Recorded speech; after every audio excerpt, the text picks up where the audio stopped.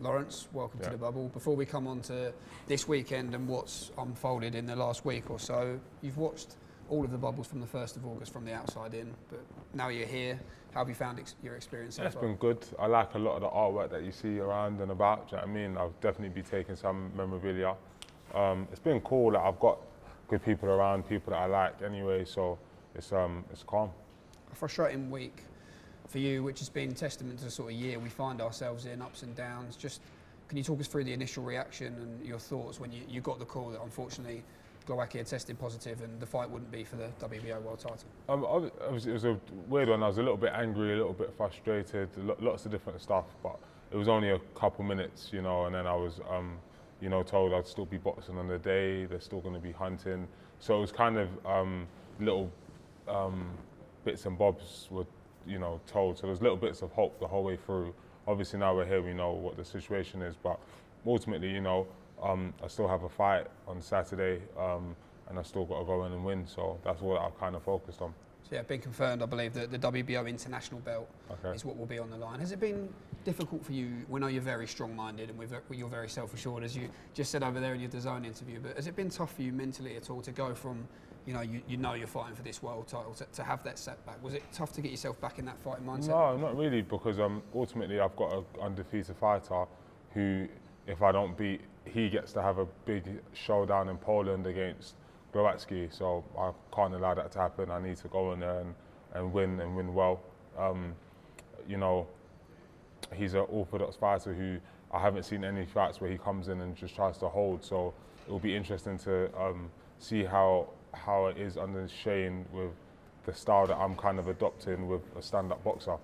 You've taken this fight, and as you just said there, if you win, you're effectively going to stay in the same position you would have if you hadn't have fought. Is that just a testament again to your mindset? You're a fighting man and you just want to get back in the ring? Yeah, that's kind of it. And also I see positives in having another fight. You know, I've had 14 fights, not that many rounds. Of course, I still believe I'm a winner and I'm going to win whoever I'm in there with. But it gives me another bit of experience potentially, depending on how the fight goes. You know, maybe I learn something new in this fight that helps me with the world title fight. So I can only see positives. Out of the situation that's been handed, there's only positives I can really go for. Besides being 19-0, as you just mentioned, what do you know about Nikodem Jezewski heading into this fight? I'm confident. You know, he's got the whole of Poland behind him. I've, you know, watched a couple of interviews of his, you know, where he seems confident. You know, he's just had a child and stuff, so he wants to fight for his kid and stuff like that. So he's got a lot to gain here, and that's a dangerous man. When this type of thing happens, do you have a little sit down with Shane and you sort of, okay, right, there's not much we can do about it, try not to change too much and just rely on the work you have been putting in the gym is going to be enough to see you through? Yeah, unfortunately, you know, I think it would be more difficult if he had like a style that is, you know, completely out of the you know, dictionary, or if you're training for an orthodox fighter and you get a southpaw. But I think where he's got an orthodox style, that's a style that we train all day, every day against. So it's not a massive change for me. It's, you know, the guy's taller. But to be honest, at the end of the day, you have to be able to adapt to whoever it is, really. So I feel good.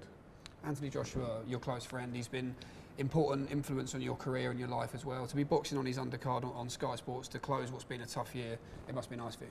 Yeah, so, you know, that's another reason why I was quite okay with the world title fight not happening now. You know, I still get to box on the card, be a part of it all, still get to mix with everyone, mix with AJ and the boys. So it's been good. It's been a long, hard year for everyone. So it's good to be able to close out with a victory on such a big show. We know obviously you have a set plan, you want to become world champion, unify, and then look to move up to heavyweight. Just recent news we've had recently with the WBC Bridgerweight division. What are your thoughts on that? Is that ever something you think would interest you? Yeah, I saw the rankings today, so I might, it depends how quickly we can, you know, let me not overlook anyone. I need to focus on Saturday and then we'll see. But yeah, definitely, God willing, everything goes well. There's a potential I'll quickly pop up there and see what's going on. So let's just talk, you get through Jezewski next year, early next year, have you had word or confirmation from Eddie that that fight with Głowacki will be happening in January? Yeah, I don't know about January, but it'll be early in the year. And yeah, because obviously the WBO need the title to be fought for, so as long as I'm able to win on Saturday, my next fight will still be against Głowacki.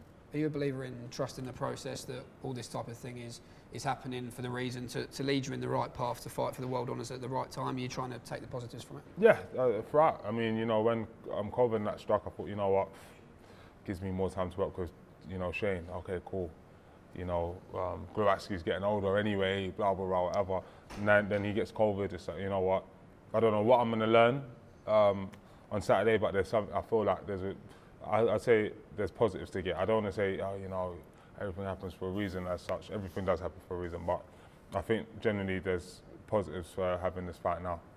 Anthony has talked about wanting to do a number on Kubrat Pulev. Of course, everyone's talking about what may lay in store for him in 2021. He's very focused on this fight. What are you expecting in the main event? What, from AJ? Yeah, I expect they just do exactly that, do a number on him. I feel, you know, this is going to be another, it's good stand-up boxer. So I feel like AJ should be able to be at his best, you know, where someone's trying to box with him, and then he can show why he's an Olympic gold medalist and 2-time world champion. And for yourself, in your own words, boxing on Sky Sports box office, chief support. Can you give us your predictions as well? Are you looking to win this fight in style? On my fight? The closer I get, the more I realise I'm going to have to go in there and try and make a big statement. So I'm going to go for a KO. I don't want to say what round or anything, but I'm going to go for a KO and try to get it done in the first half. Lawrence, go well. We wish you the very best of luck. Thank you. For your time.